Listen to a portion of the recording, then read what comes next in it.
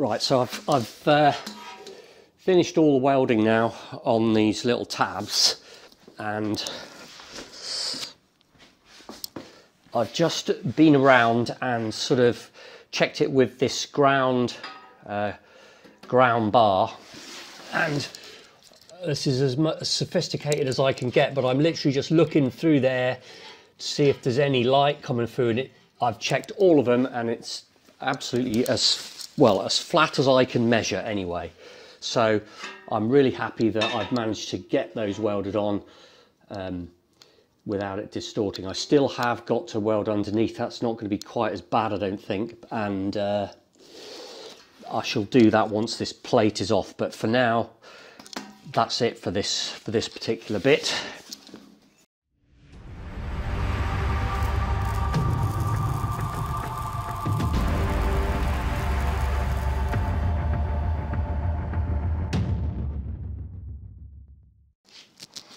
I do need to make a handle for this actually, so that I can sort of like something that fits in between here and here and has a knob on the end, I think two. Right, so I've got more of those barrel penetrators to make. I need at least 6 more, which is a real pest because I find these awkward to make. Seem to mess up the O-ring groove, or just never seem to go quite right. Anyway, this is 1.25 inches, 316 bar. I'm just going to chop this up and get on with it.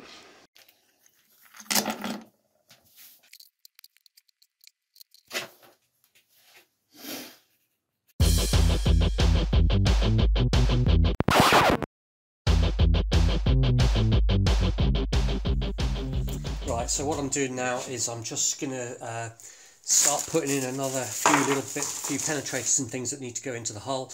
I've stalled a little bit on these 5/8 through holes because these are drilled and reamed. They need facing obviously, but these are now at the right dimension, but my O-ring grooving tool just isn't working. It's not cutting anything.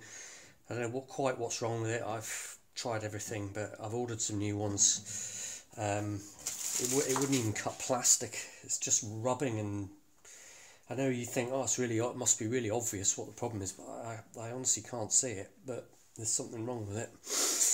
Anyway, so for now, put the tower away for a bit. So I've just got the last couple of bits and bobs to go into the end cap.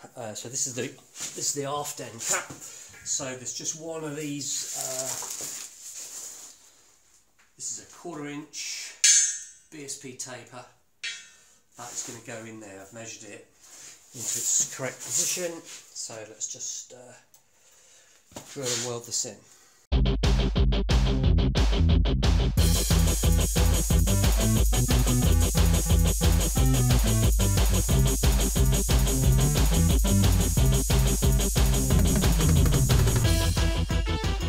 just fished the aft end cap out, and it's a bit of a scruffy mess from sitting under there, so I'm just going to clean this up. Well, cleanish. Right, I really don't like doing this inside, but the weather's so miserable outside. I've got my curtain shut. This thing could do with a bit more slurp for this job, but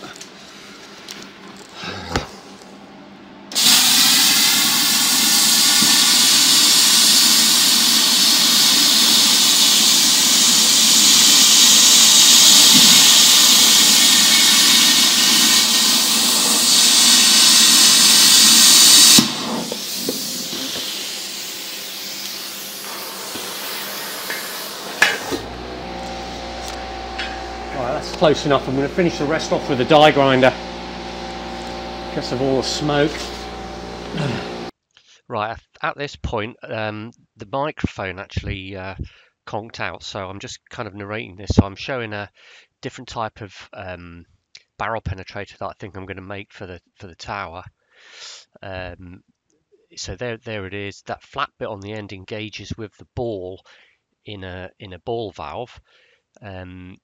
that's this particular one, but it doesn't have to do that. It could just pass through the hull and control anything. So it's just a different type of through hole penetrator. In this case, it attaches to this lance ball valve. There's no ring in there, obviously. And here, yeah, on the inside, I'm just showing how it works. Obviously, you turn the handle and it opens the valve. But like I said, it doesn't need to open a valve. It could open or do anything. So I'm just going to put a couple of those in just to have as sort of auxiliaries in case I think there's anything else that I need to add. Right, here I am talking about how I've just polished that thing up. I think still got a little bit of mark on it. I'm not aggressive enough at the start. Might do that one again. And I think here I'm starting to do the I'm starting to make the hatch opening mechanism, or just the handles actually. I think I'm saying I'm going to skim those bolts down a bit. Oh God, better speed this bit up.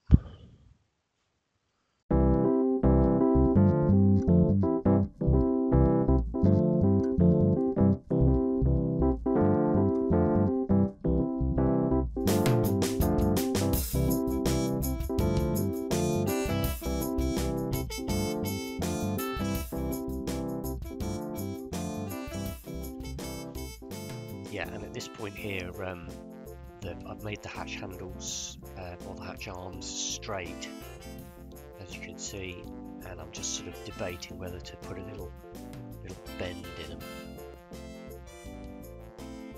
I just put those domed nuts on there just as sort of pretend knob things. Okay, so I have decided that I am going to put a little bit of a bend in these. There's nothing sophisticated about this. I'm just going to, that's where I want the bend. I'm going to put a little mark here on the vise to line them both up.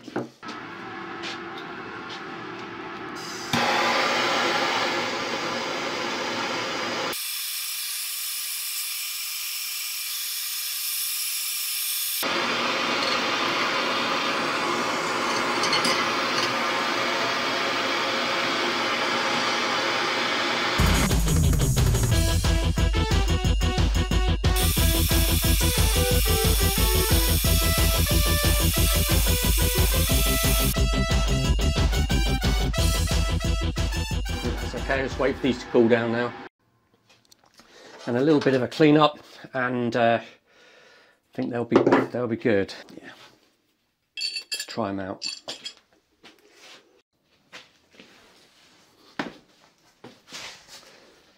Okay, so I've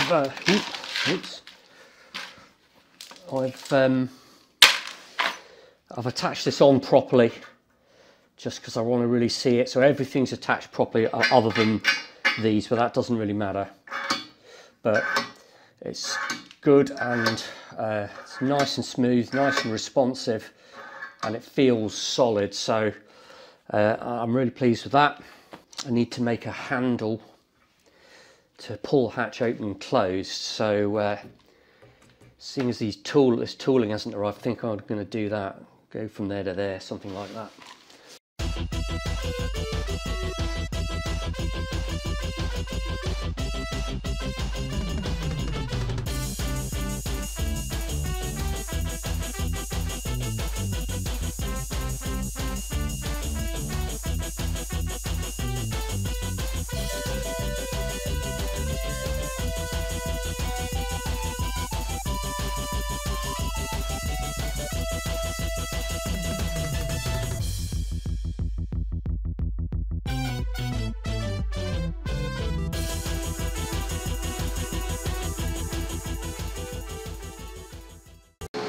We got a handle on.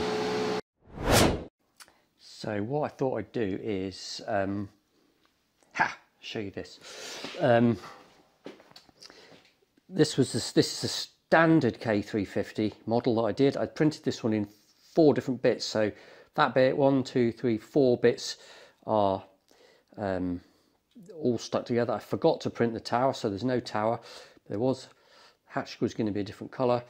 And I've done these little miniature motors and rotatable, look.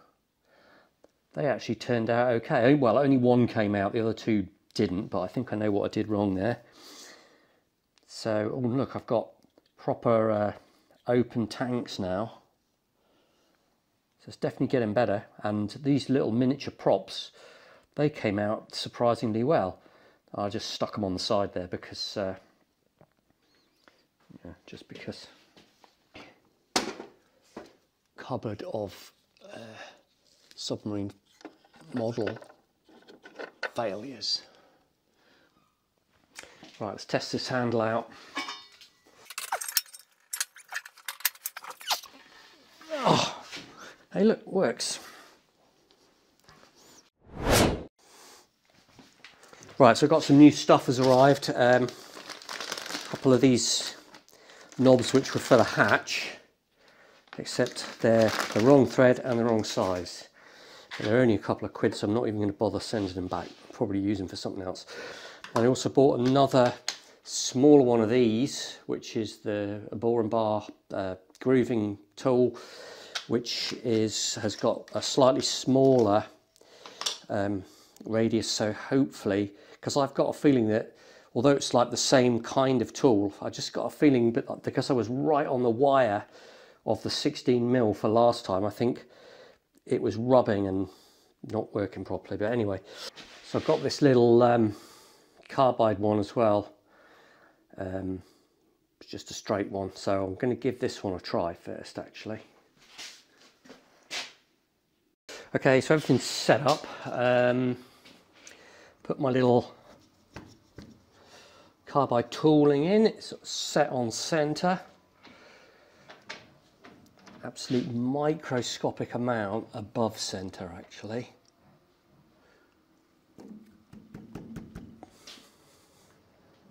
And I'm setting this, I'm going to go at, the speed for this is about 500, but because I'm using carbide, so I'm going to go 625.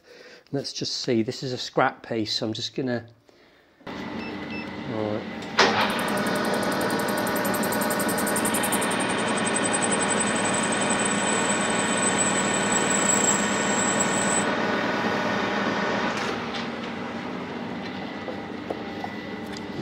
Right, that was actually cutting a groove properly, like it should. So, not gonna waste any more time. Let's get on with the proper ones.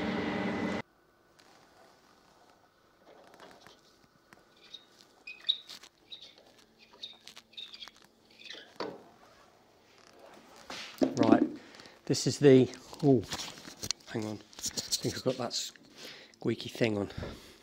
This is the first time, first proper one.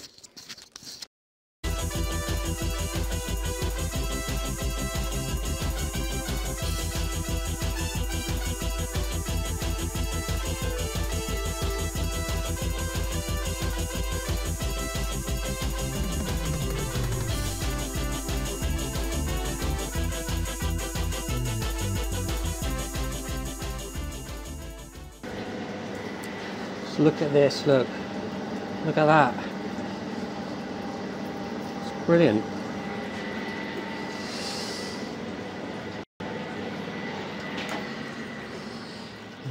And it was all going so well. I snapped the tool off. I don't know why. I wasn't doing anything different to the others. Must have just grabbed it or something.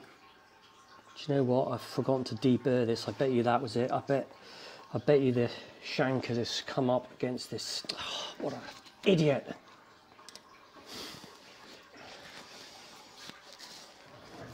That's what's happened.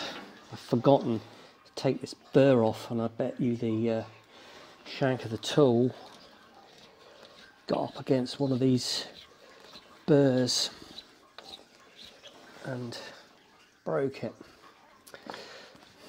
Now luckily we do have the other one, so I'll rig that one up. Okay, I've rigged up the new one. Try not to move because of the squeaky. apron.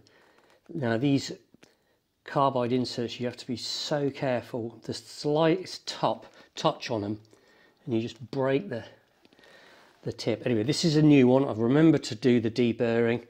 Let's see how this one goes. So I'm going to go down my 9.35.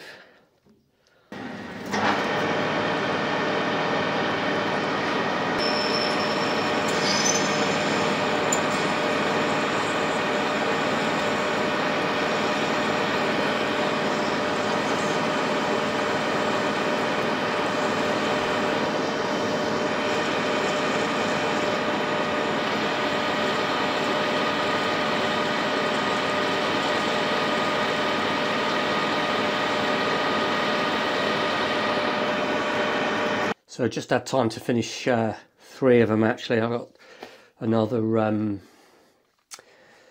3 to go yet. Oh look, this is a standard K350. Forgot to do that's in the wrong colour. It doesn't matter, I'm just getting the hang of making half decent print. Definitely getting there now.